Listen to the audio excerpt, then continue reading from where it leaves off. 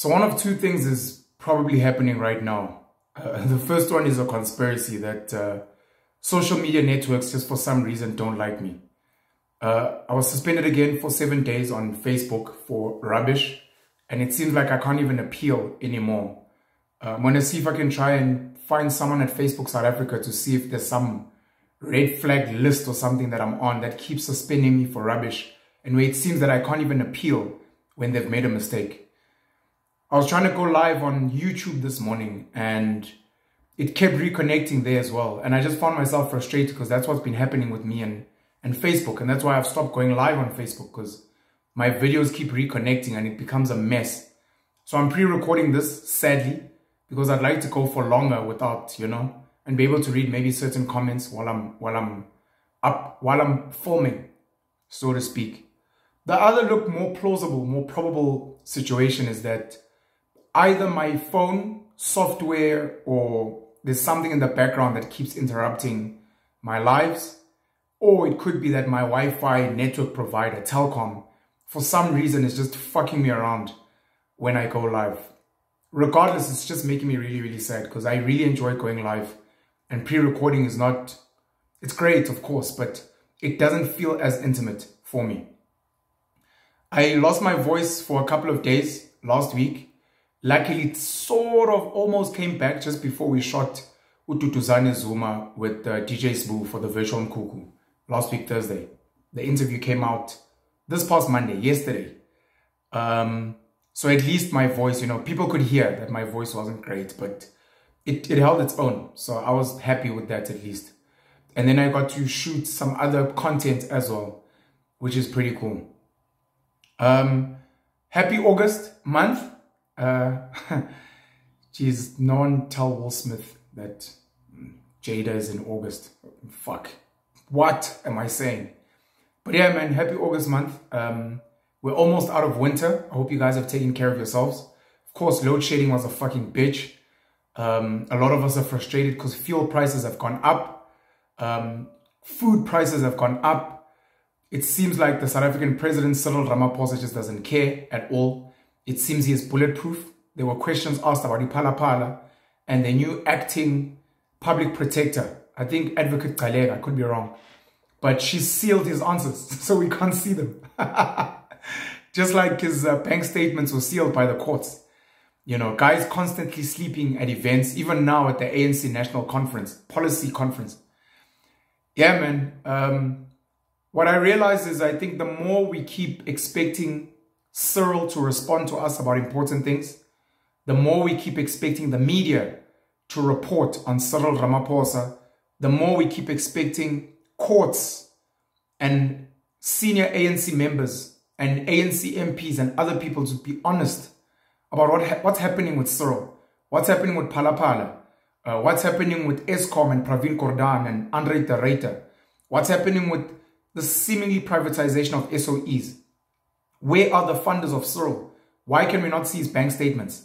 Why was Andile Ramaphosa not dragged for getting money from Bosasa?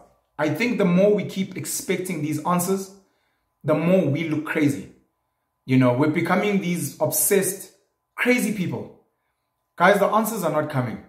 They're really not coming. So one of two things needs to happen. Number one, we need to find an alternative way to remove Cyril. And maybe remove the entire ANC without using the courts, without using the law, without asking for the media to help us, without even asking for the international world to help us, because clearly they don't really care as well. So either we remove these people in another way, or number two, we just fucking carry on with our lives, man. We accept our president does not care about this country. His funders do not care about this country. Senior ANC officials don't care about this country. All they care about is money and their positions and titles. And we need to just keep moving. That means focus on your job and work harder. Focus on running your business. See if you can do work in your community. See if you can make your own cash. If you can, try and move to another country elsewhere. Try and get dual citizenship. But just carry on moving. Because these politicians just seemingly do not care. And I'm not going to keep being told, let's punish them in 2024. I know elections are fucking fugazi. And I don't know, even in the ANC, I don't know if in any of the political parties, there's going to be anyone that's going to do a better job. So here we are.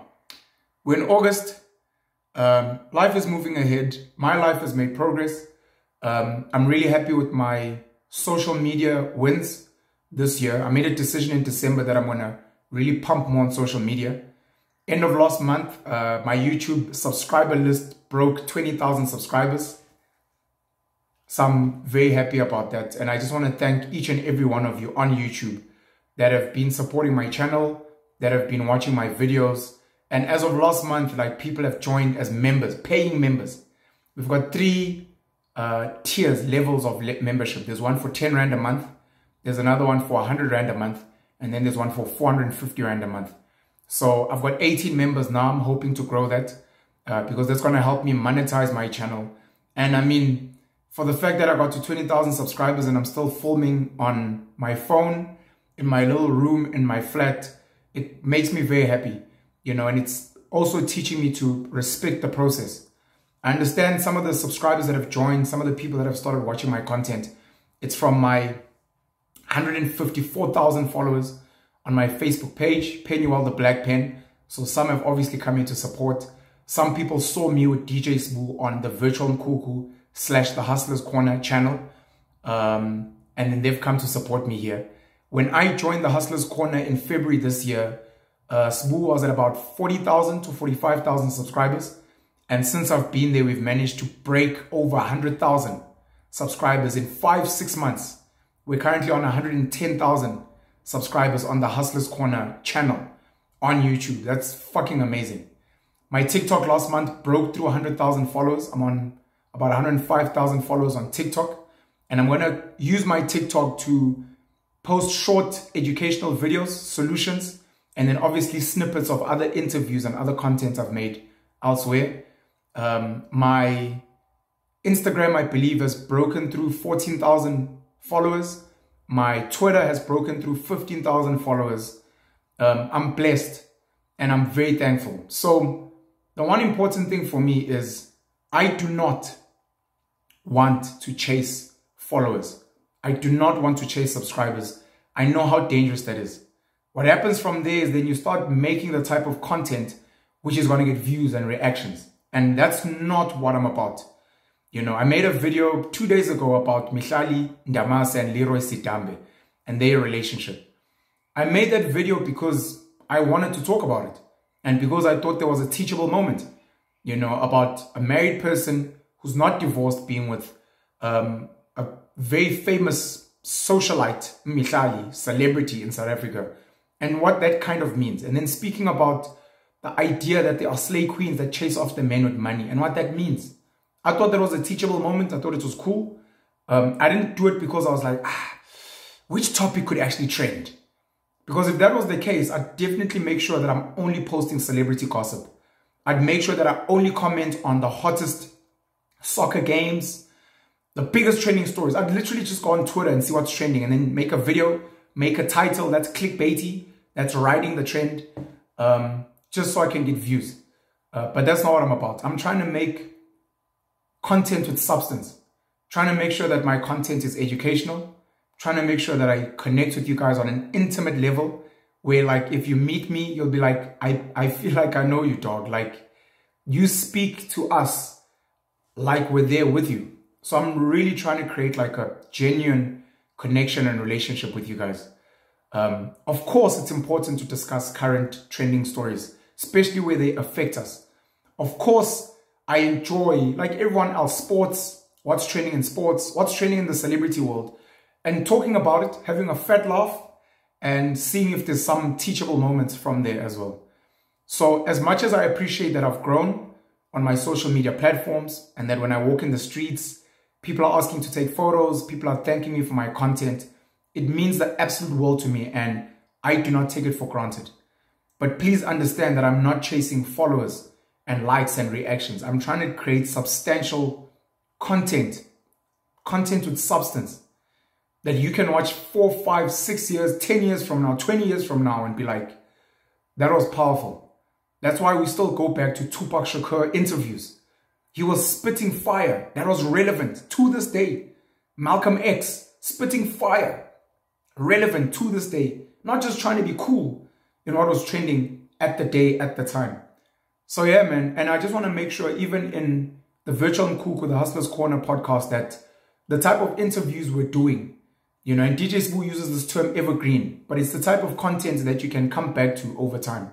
We're basically not making pop content that is just cool for now, and then 5 years later, like, oh, I don't even know what this means. The type of content that you can watch and be like, oh shit, this is powerful, and it's still relevant to this day. Another very cool thing that happened, I have now officially got a new show, the Penuel show, on its own channel. We released our first episode yesterday, Monday, the 1st of August, where I was interviewing my brother, Penson Mlocho, and we were speaking about masculinity, politics, gender. You know, I had a good time speaking to him, and I'm looking forward to having more conversations with him. A lot of people that fuck with my shit were really happy to see the show, and they're like, it's about time, which tells me what I already know, that I need to have my own platform where I get to be myself. The virtual Mkhukhu is great. I'm there with DJ Sbu. It's an educational platform. We invite great guests. But I want to have one-on-ones with people, and I want to have them in a different way, because different platforms have different cultures. Podcast and Chill with Mkhukhu and Sol has got its own culture, which upsets some people and which other people absolutely love. The virtual Mkhukhu Hustlers podcast has got its own culture. I went to visit Nkululeko on culture. He's got his own vibe and space going there. I've visited Lungelo KM in Durban. He's got his own thing going there. So people are creating podcasts, and each podcast is going to have its own vibe.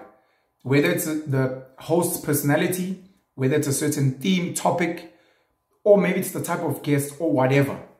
But it's got a vibe. So I need my own vibe. And I decided from end of last year that the two platforms I want are, number one, I want to create something like the Joe Rogan Experience, where I'm having hard-hitting, stimulating intellectual conversations with people that I like, people that I find interesting, even if they're not famous, even if they're not rich, even if they're not politicians. And I believe the Penuel show is going to allow me to finally do that. The second thing is I want to do something like Trevor Noah's Daily Show. And I'm going to be doing it on my channel, Penuel the Black Pen, where I discuss current affairs. What's happening in the news, what's happening on the ground, where we discuss solutions. I love solutions. Where you and I have a conversation. How do we solve load shedding, or at least in our homes? How do we plant fruit trees in our neighborhoods? And that's one of the things I really want to push moving forward. I want to go around buying these small fruit trees and going to townships and planting them there, and trying to find representatives there who are going to water these trees and give us updates on how are the trees growing, have they sprouted fruit? Because I want that to be one of my contributions to the world. Penuel was going around planting fruit trees so that people don't go hungry. You know, it's obviously Women's Month. Happy Women's Month to all the women out there.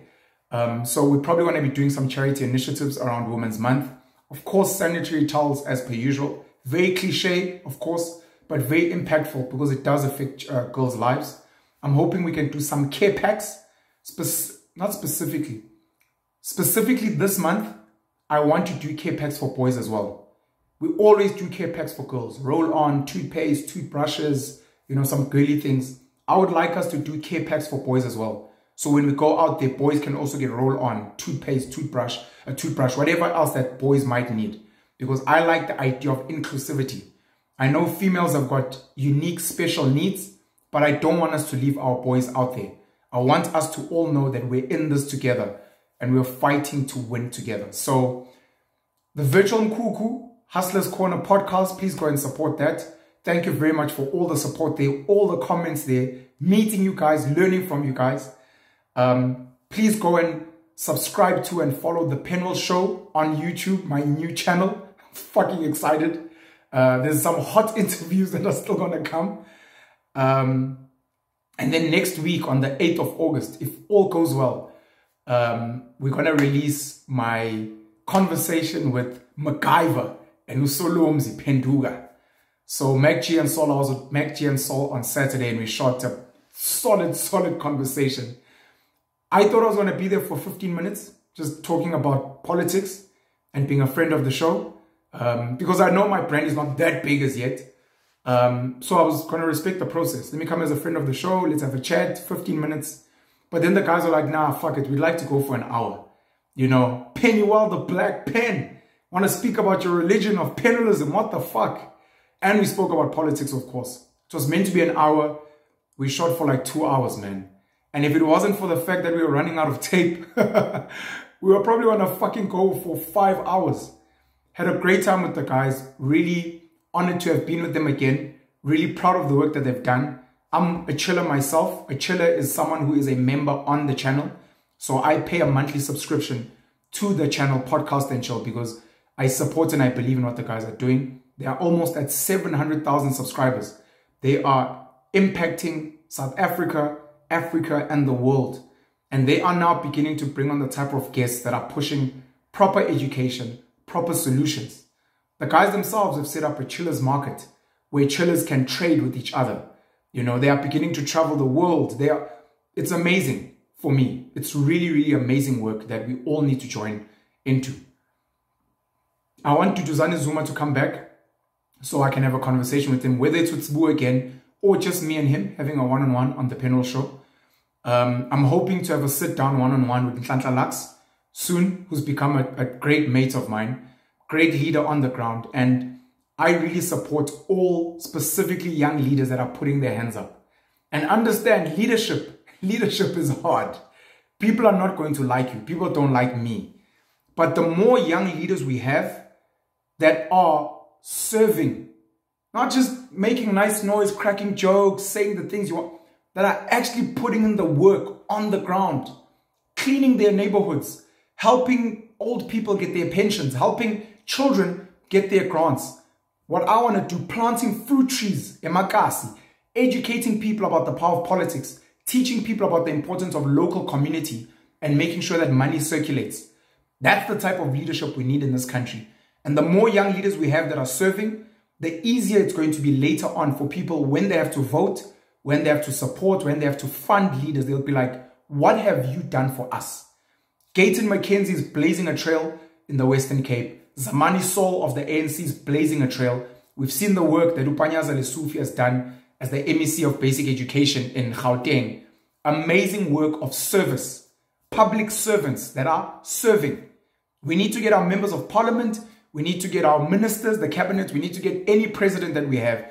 We need to get all politicians. We need to get all government workers. We need to get normal South Africans to understand that, guys, we have to serve and build this country or else it will explode. We need to educate and upskill our people so that we can live in a better nation. We're dealing with so much right now. Tavern killings. Atrocious, horrendous story of gang rapes in Krugersdorp, where people were shooting a music video. Fucking heartbreaking. So along with planting fruit trees, one of the other things I want to do, I want to get as many good people as possible to visit shooting ranges and learn how to use a gun. I want to get as many good people as possible to begin self-defense classes and to get physically jacked. So that if a criminal is coming at you, you can fuck him up. If you've got a gun, you can defend yourself and you can protect your family. So I'm quite excited. I appreciate all of you guys. Please don't forget again to be members on my channel, Penuel the Black Pen. 10 Rand a month, 100 Rand a month, 450 Rand a month. I can use that money to do some of the work that I'd like to do. And obviously, where possible, I'll document some of it or I'll tell you about it. And you'll start seeing some of the content out there. I want to serve. I want to be the solution. I want to be one of the people doing the work on the ground. Of course, on the side, I want to be building my religion, Penuelism, which is a cult. And I want to find the people that actually want to fully follow me as their God, as their religious leader, as their cultural, spiritual guru and guide. Obviously, I've got fans. You know, I've got followers on social media who love my videos, who love what I have to say, what I have to teach. I appreciate that. Some of them obviously call themselves Penuelists, and that makes me really, really happy. But I want to make sure that I have a core group of real Penuelists who actually wear black every day, who actually contribute to the work that we're doing, who actually fully go out there and say, Penuel is my God. I am a believer in Penuelism, and I follow the Penuelism principles. And I'm part of this elite group, just like South African Jews, just like South African Muslims, just like maybe AfriForum or whatever. I am part of this elite group of Penuelists that is going out there and is making a fundamental change in this world to be better. Non-racialist, non-sexist, don't care about nationality and borders. We care about humanity and human beings and making the world a better place. It's an exciting time for me. I hope it's an exciting time for you. And I look forward to engaging with you guys more and more moving forward. I love you guys very much. I hope you love yourself. Believe in hard work. Fall in love with hard work. Love your family. Love your community. Be an asset. Be valuable. The world is waiting for us. Now is our time to rise and actually change the world and dismantle old systems and create new ones that will allow us to win. Penuel the Black Pen, have a great day. And I'm looking forward to meeting some of you guys very, very soon. Cheers.